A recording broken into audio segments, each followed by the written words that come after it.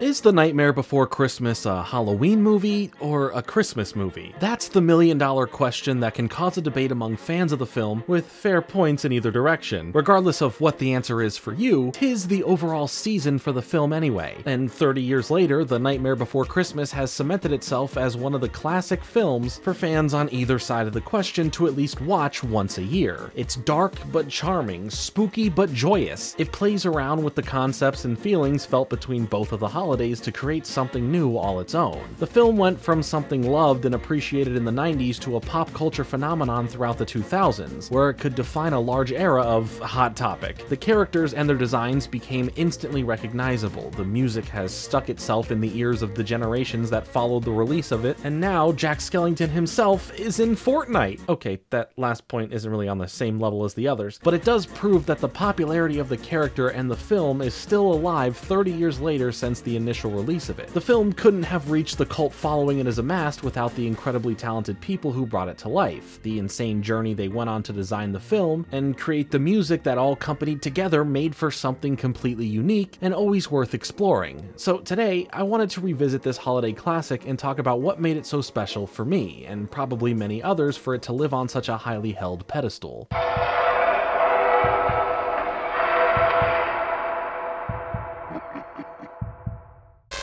Tim Burton originally wrote a poem back in 1982 that was about 3 pages long, while at the time working in the animation field already for Disney. It was inspired by several Christmas classics that he would watch, but it would infuse his signature gothic style that led to it having the themes of both Halloween and Christmas. He had just finished working on his stop-motion film called Vincent that was received really well, so when he would show his creation of the poem along with some accompanying art through storyboards and concept designs to another person working as a Disney animator at the time as well, Henry Selick, Disney would start putting some interest into whatever this idea was. But Tim wasn't sure what The Nightmare Before Christmas exactly was just yet. Was it a children's book? Was it a short film like Vincent? It wasn't clear where the vision lied since it wasn't fully fleshed out just yet. But things now would hit a snag. The further Tim would work on this idea with Disney, it became clear to the company that it may not fit the exact mold they would want to present under their signature banner. So in the 80s, the project pretty much just stopped and nothing further than that happened with the development. After a couple years and no further movement on the project for it being just too weird and out there for Disney, he was let go from the company. This time away, however, would serve as a massive rise in who Tim Burton was as a household name in Hollywood, creating another cult classic film with Beetlejuice before he would go on to bring The Dark Knight to the big screen with Batman. Jeffrey Katzenberg, the at the time chairman of Walt Disney Studios, wanted to build off of both the rise of Tim Burton's name and the studio's own hot streak of animation,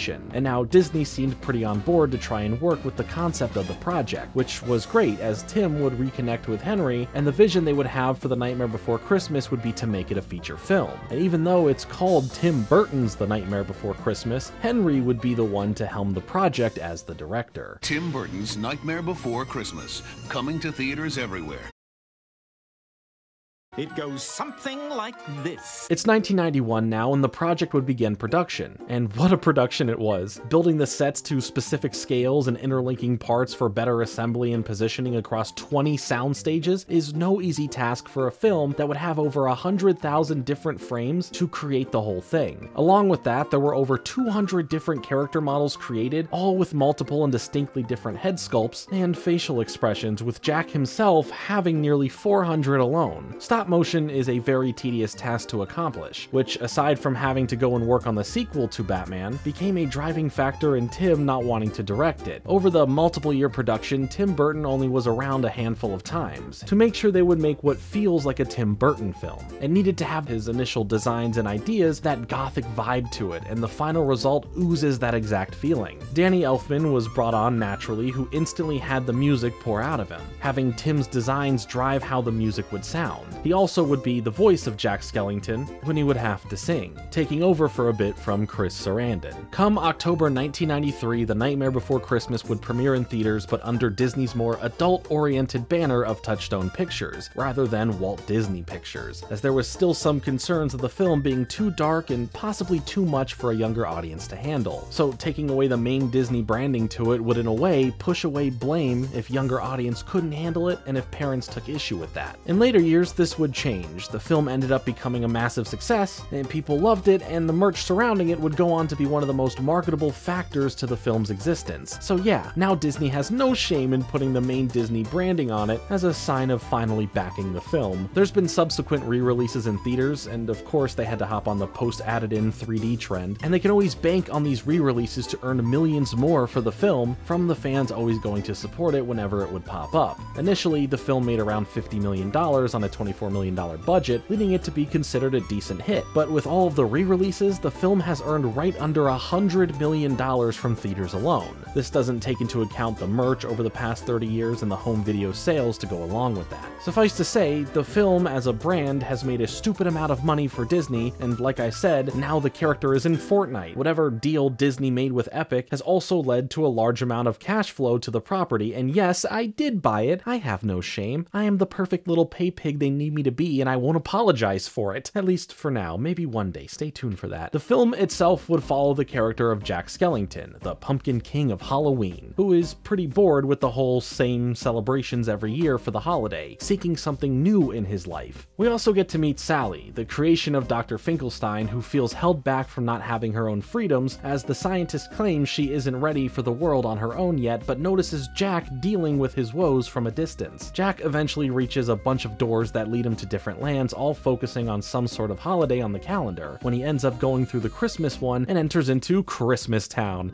They really have the most creative names for the towns, honestly. This new breath of fresh air for Jack has him mesmerized by nearly everything there, and maybe he found that change needed for what can be celebrated, now wanting to bring the Christmas spirit to Halloween Town for the others to enjoy. But the others back in town don't really see what's so great about this Christmas business anyway, that he's trying to sell them on, until Jack brings up Santa, describing him as a monster, and then the town starts understanding what he's yapping about. Sally really isn't on board though, as she knows that this is gonna go completely wrong, but her warning isn't listened to, and the prep from everyone in town begins without thinking further on what's going on. Jack sends out the creepy trio of children here to kidnap Santa and bring him to Oogie Boogie in Halloween Town so Jack can assume the role of Santa himself. Jack tries to go and deliver all the presents to the regular world, but his presents are all filled with the Halloween spirit of horror, sending the world into panic, and Jack being labeled this imposter Santa and literally gets shot out of the sky. Jack begins feeling sad about this, feeling like he ruined Christmas while Sally tries to set Santa free from Oogie's torture, but ends up captured alongside of him. Jack snaps out of his sorrow state once he realizes the thrill of the Halloween spirit is all he needs to be happy, and wants to get rid of his new role as Santa and become the Pumpkin King once more. So now he goes to rescue Santa and Sally, where he now has to deal with defeating Oogie, and then have a little chat with Santa, being sorry for what he's done, as Santa then begins fixing everything thanks to his magic and disappears away. And as to why he didn't just do that in the first place, maybe he just needed Jack to learn a lesson and reach this point on his own.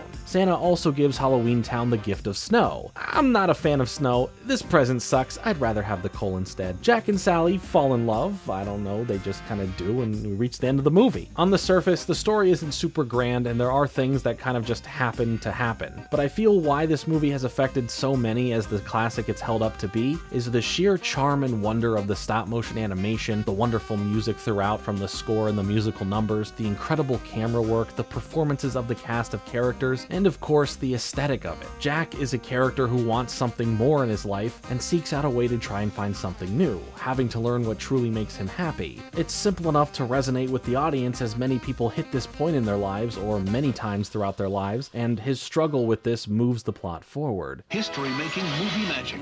Eureka! On sale now at a special low price. The solution he comes to for his feelings really just switches on a dime without any major reasoning to bring him to that moment, becoming this hero and returning back to who he was before. Not that he's this real bad guy, but he did do bad things, like the whole facilitating the kidnapping of Santa in the first place. The shallow story also applies to Sally, as she ends up getting the freedom she wants with Finkelstein letting her go, as he just creates someone new for himself. There's plenty to nitpick here in the film when looking for further explanations or or logic, but that doesn't mean it's a bad movie or it isn't enjoyable. Like I said, the film creates this wonderful vibe throughout, and plus there's Zero, Jack's ghost dog, and he's adorable, you know, for essentially just being a bedsheet. There are also many iconic shots in this movie that are burned into your brain after seeing it, and the character designs are some of my favorite from any media in general because they all feel unique in the landscape of character designs in general. But even in the film, each character feels different from the others. There is so much to love here, but the story isn't super deep or developed to 100% tie all of the plots and themes together. But to the wonder and whimsy of it all, its simplicity still comes off enjoyable, and it allowed the visuals and music to really stand out as the shining factors of it. Maybe more can be explored in the future. There have always been talks about making a follow-up film, and with the size of the fan base for the film now, it's basically a near box office guarantee for Disney to greenlight. And it's only probably a matter of time before that actually happens. There was a sequel in the form of a book called Long Live the Pumpkin Queen that focused on Sally, which was released in 2022, with a sequel to that book coming in 2024, as well as a new graphic novel called The Battle for the Pumpkin King that came out this year, with a new traditional comic series in the works as well. And even recently this month in 2023, Henry seemed pretty interested in making a prequel about Jack becoming the Pumpkin King of Halloween, so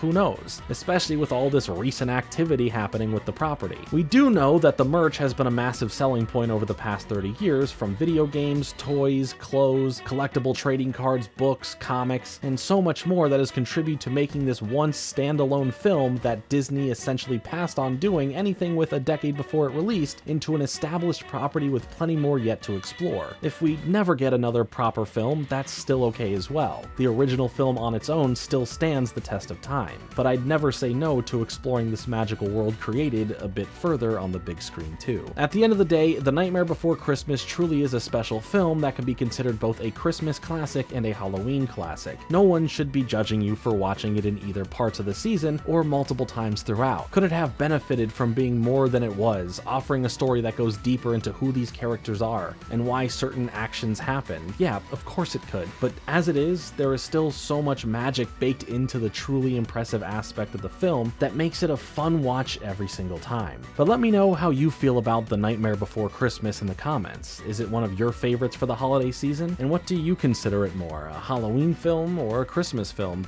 Or both? I've been Jordan Fringe. Thanks so much for watching. Like and subscribe. Later.